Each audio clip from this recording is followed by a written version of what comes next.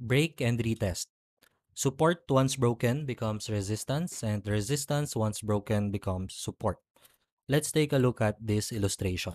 So we have resistance right here, rejected it twice, and then the third time we had a breakout. So we made a higher high. So after higher high, we can assume that we will create a higher low, right? So we can expect that this higher low could possibly establish at previous resistance level. Okay? So this resistance level can now act as a support. So that's what we call break and retest. So resistance once broken becomes support. All right. So let's have another illustration. So we have support level right here. Rejected it twice. Price moves up and then eventually breaks down. So this previous support level can now act as a resistance. Let's have an example. GBP AUD 30-minute time frame. So coming from a downside move, established a support level right here, moved up, creating a lower high, then moved down, breaking this previous support and made a lower low. So after this lower low, we can expect for a lower high. Now this lower high ended at resistance level. So this resistance level acted as a support before. All right, so support once broken becomes resistance. So price established a support level right here and then aggressively moved to the upside, breaking this previous resistance, made a higher high, then pulled back to create a higher low. Now, this higher low was established at support level. All right. So looking left, this support level acted as a resistance before. All right. So price moved up and then tested it again for the second time, third time, and then eventually moved to the upside, breaking this resistance level. Okay. So price made a higher high. So since we have a higher high, we can expect a higher low, right? So impulsive move and then corrective move. Higher high, higher low. Now this higher low ended at support level. So this support level, looking left, acted as a resistance before. All right. Another example, crude oil for our time frame. So we have rejection right here and then another rejection right here. So this level act as a resistance. All right. So we had a very aggressive move to the upside, creating a higher high. And then we can expect a pullback to create a higher low. Now this higher low was established at support level. All right, so this support level was resistance before. Okay, so resistance acted as a support.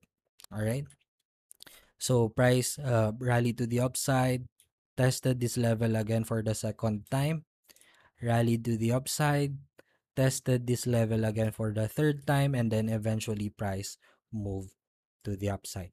So after this aggressive move to the upside, price breaks through this previous resistance, okay, and then pulled back to that previous resistance and now acted as a support level. So as you can see, our structure, so from here we have an upside move creating a higher high, corrective move creating a higher low. This higher low was established at previous resistance, now acted as a support. All right, and then move to the upside. Another example, British pound, Japanese yen for our time frame. So we have support level right here. So rejected once, twice, and then resistance right here, rejected multiple times. All right, and then eventually breaks out to the upside, creating a higher high. So this level acted as a support. All right, so previous resistance turned into support, creating a higher low.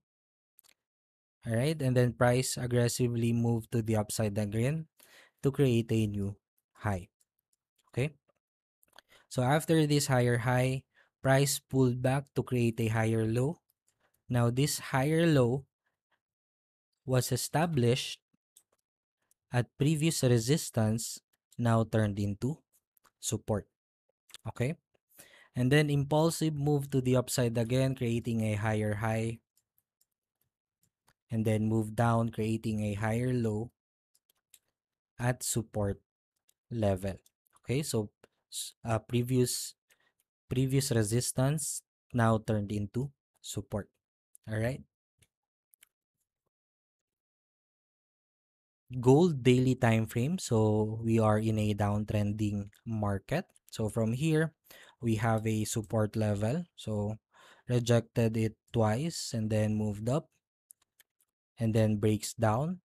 So created a lower low and then lower high, established at resistance level, right? So previous support turned into resistance. Okay. Then move down again, breaking this support level. Now this support level acted as a resistance. All right. Then move down again, creating a lower low, right? Breaking this previous support. Okay. And then pulled back to create a lower high. Now this lower high established at resistance. Now this resistance level was a minor support before. Okay, so uh, this level acted as a support and a very shallow bounce from here, breaks down, tested it as a resistance. Okay, and then move down, breaking this previous support, and then again after creating a lower low, price pulled back to that level and tested it as resistance. Okay. USD JPY daily time frame. So downtrending market. We have a support level right here, higher low, right? And then a move down, a very aggressive move down, very impulsive, creating a lower low, all right? And then lower high. Now this lower high was established at previous support, now acting as a resistance. All right. And then move down again, breaking this previous support or previous lower low and made a new low.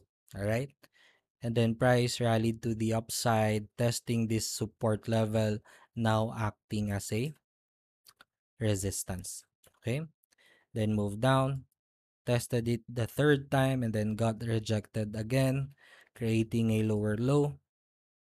All right. And then lower high. Now this lower high ended at previous support, now turned into resistance. Okay.